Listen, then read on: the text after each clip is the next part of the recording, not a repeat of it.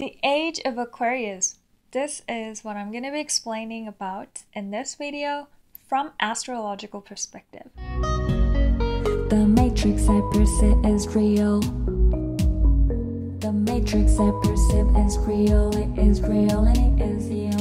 It's real and it is real. It is real and it is real. Hey creators, welcome back to my channel. If you came across this video, you will probably be interested in spirituality in general, and you might have heard of the word, the Age of Aquarius. A lot of people in spiritual community talk about it.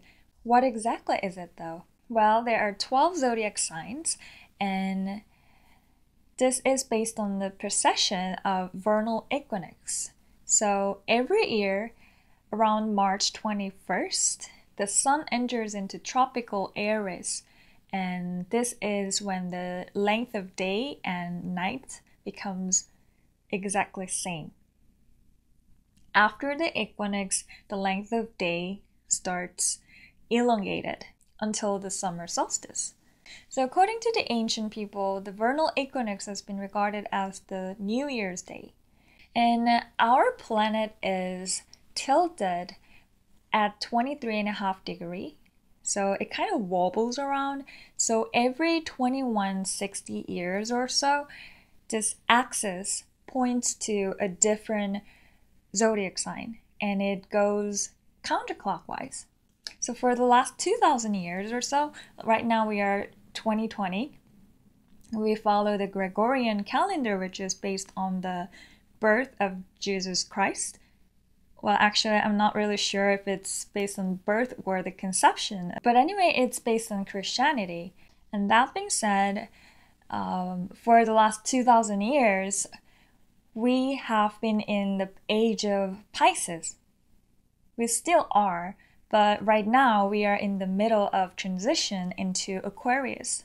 So the entire cycle is about 26,000 years. It's a really long period of time, especially when our average lifespan is about 80 or 90 years at this moment. So before I talk about the Age of Aquarius, I would love to talk about what the Age of Pisces has been, because this is going to give a pretty good context of what is going to happen for the next 2000 years.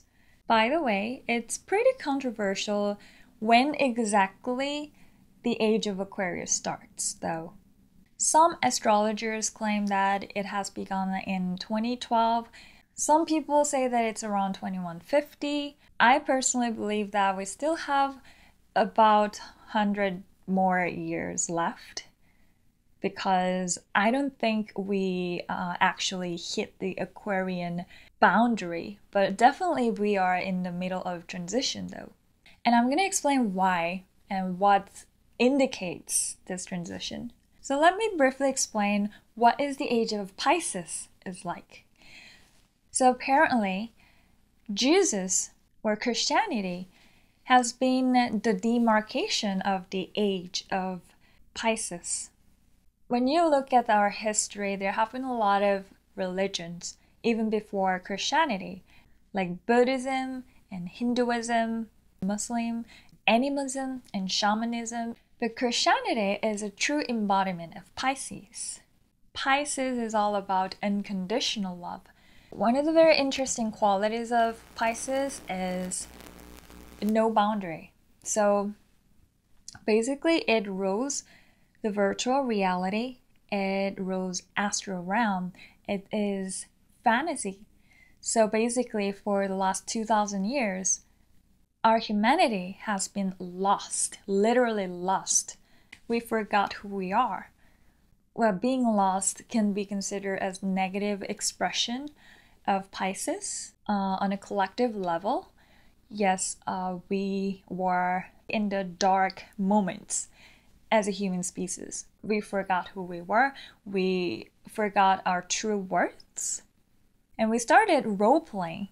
There were different kinds of classes in the different countries.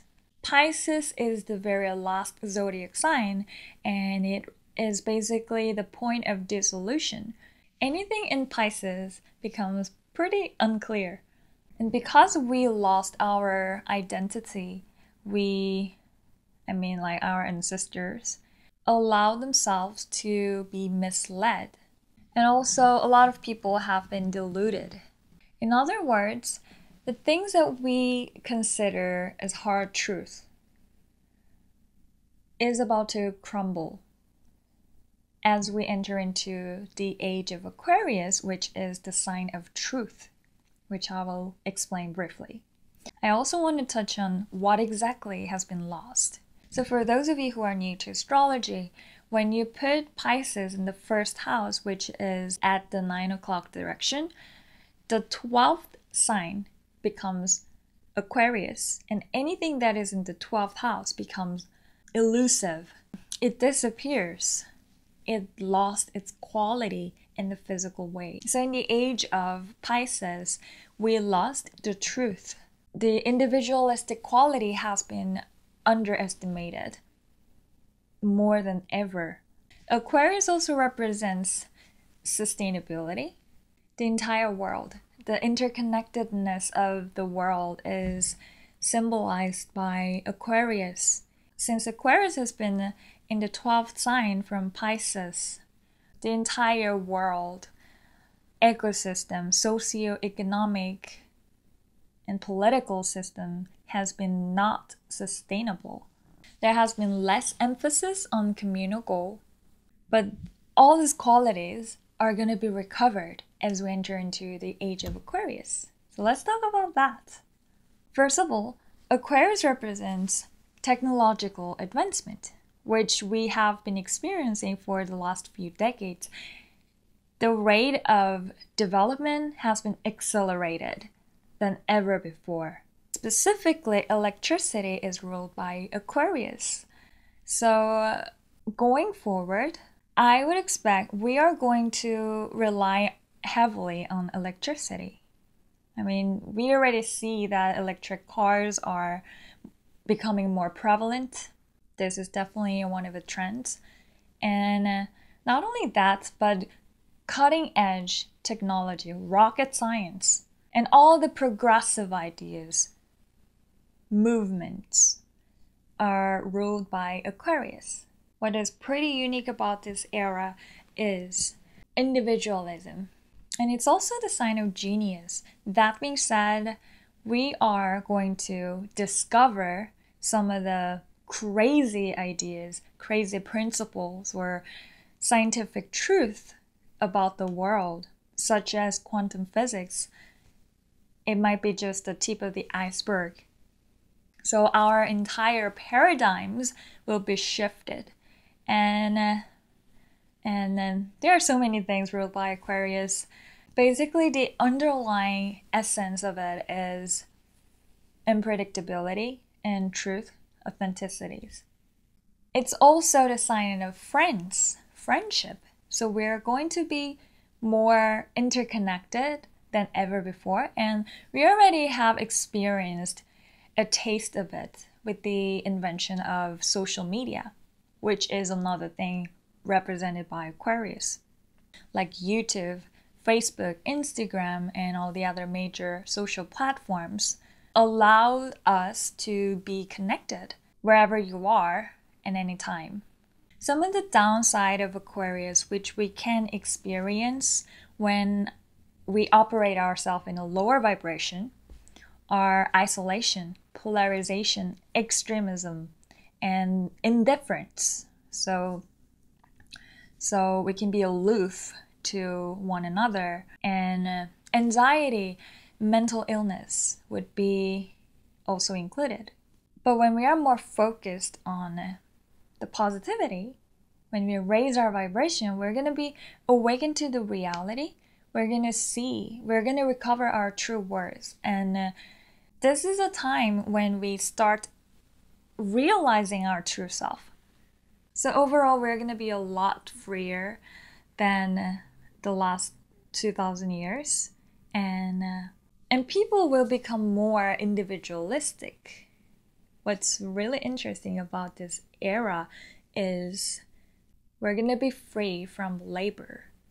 You know, the Industrial Revolution, automation, AI, artificial intelligence, all this kind of cutting edge technology driven changes are part of the transitions into the age of Aquarius.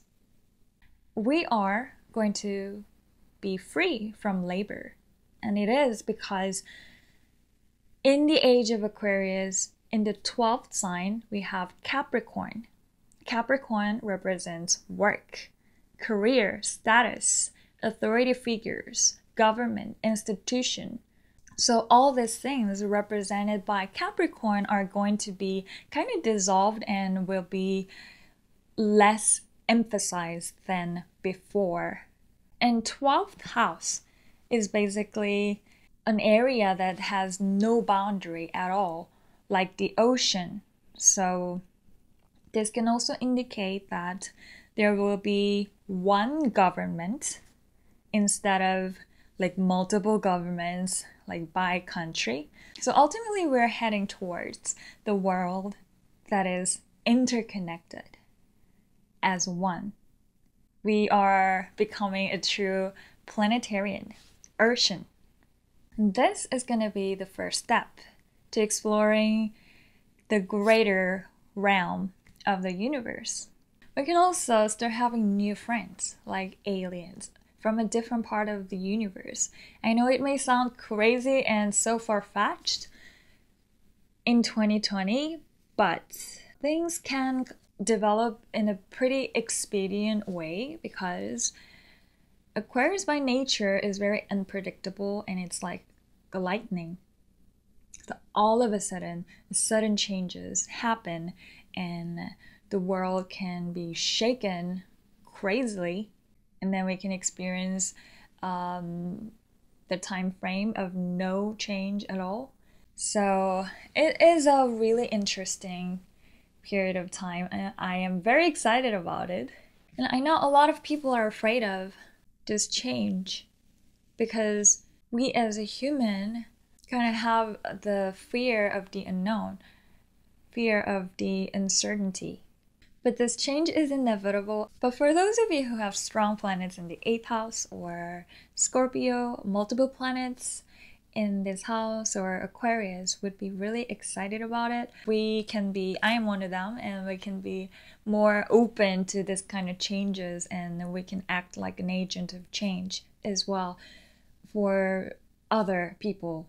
Aquarius is a sign of friends and social connection and groups. So on a collective level, we're gonna advocate for a certain group of people, like specific gender or specific class, like economic or socioeconomic class, specific species, animals, plants, environments. So this is one of the biggest themes that is going to be playing out. We are already experiencing it. The age of Aquarius is built upon the communal goal, communal benefits. It's not for a specific individual. We are no longer playing as a victim. Oh, I forgot to mention about victims, which is a really big theme for Pisces. There have been a lot of victims of certain classes, political or business models, or wars. But in the age of Aquarius, we are going to find the true worth of each individual, but not just on the personal level, but in other animals and plants and minerals. Aquarius is essentially a lateral system, a system that connects all that is. So when you think of a clock, like traditional clock, not the digital one, there are a lot of small parts that need to be exactly interlocked with another one. If a single speck of part is out of function, then the clock doesn't work. So it applies to our ecosystem, our society, politics, market economy, and a variety of different things. So on a collective level, in the age of Aquarius, we aim to optimize the social benefit balance. In the age of Pisces, there have been a lot of discrimination, like certain races have been undervalued than another, certain gender, certain age group has been undervalued, and others are overinflated. But we're going to find a balance, and it is the world of freedom and equality. Aquarius is also the third air sign, so we're going to be very highly intellectual, and a lot of things will be operating based off of scientific mind. Both Pisces and Aquarius love humanity. But the difference is that Pisces is coming from heart space. It's more emotional. Whereas Aquarius is logical, objective. People in the age of Aquarius help people not necessarily out of love, of course there are going to be love, but it's not because of emotional attachment. People don't help each other just because they want to give themselves selflessly. It's not because they want to sacrifice themselves for the higher good, but it's because of efficiency. People choose to help each other because it makes more sense, logically. And last note, astrology is ruled by Aquarius, so I expect that astrology will become more like a norm. Of course, there will be new discoveries in our solar system and different part of our galaxy and universe, and some kind of crazy concepts like time traveling or parallel realities, the law of attraction, all this kind of new age type concepts. Not just spiritual stuff, but technologically driven ideology will be on trend. So it's a pretty interesting era, and I would love to discuss more about it. So if you guys have any question, let me know in the comment, and I would love to hear. Please like and subscribe to my channel if you haven't, and I'll see you in the next one. Bye!